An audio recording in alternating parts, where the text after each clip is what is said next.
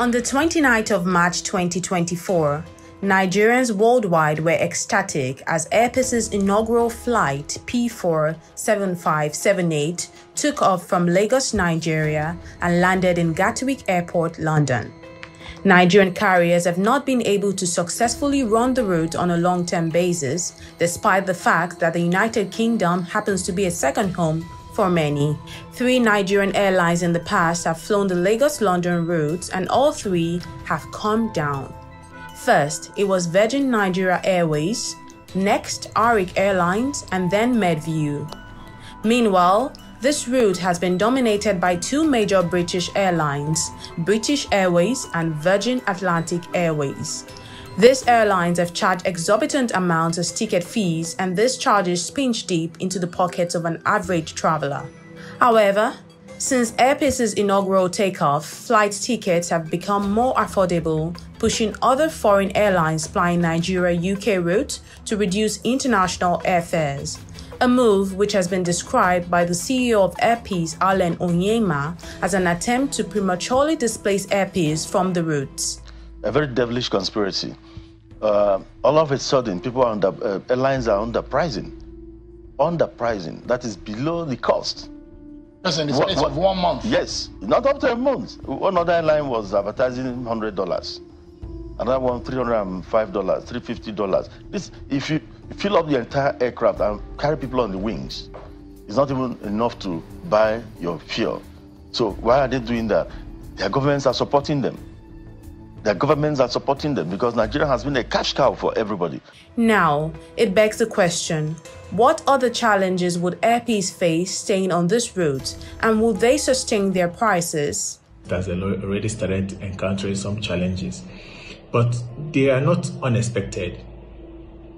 However, you will imagine that they will get all the support and cooperation that they will need. But in such a market that is keenly contested, for any entrant, one of the most lucrative routes, I must say, out of Lagos, out of Nigeria, the competition will not sit idly and just watch AirPeace take over the market share. We've already seen shock to the market as a result of AirPeace introducing lower fares. I'm hoping that AirPeace has already done its homework, going by the 3 airlines like you mentioned that have been on that route and they didn't succeed.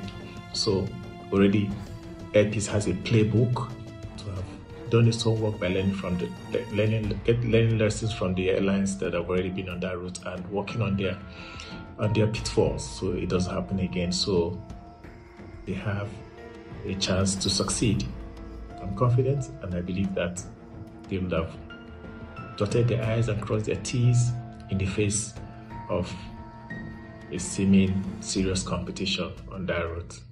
We also took to the streets to see the reactions of regular flyers. I think it's a step in the right direction. Having Nigerian airlines, do international flights, it's something we should really applaud and encourage.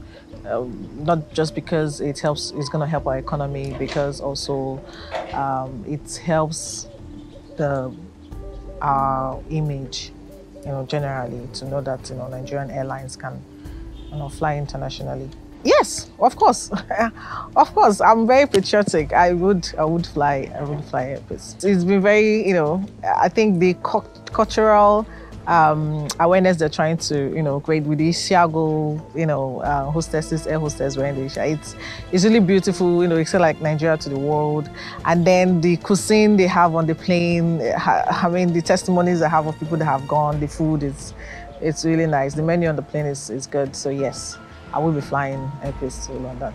It's a welcome development. It's a right move in the right direction, and it's good for the country and for everyone. I'm proud to be a Nigerian for this. I've heard good reviews about in terms of the customer experience, in terms of the air hostess and host, how they attend to people on flight, and particularly the food that was served on board. So for everything, I think whatever it is, they tick the right boxes for me, and I'll go for AirPeace. Does AirPeace have what it takes to compete with other airlines flying this route? Do they have the resilience to cross all the hurdles the airlines before them had faced? Well, time will tell.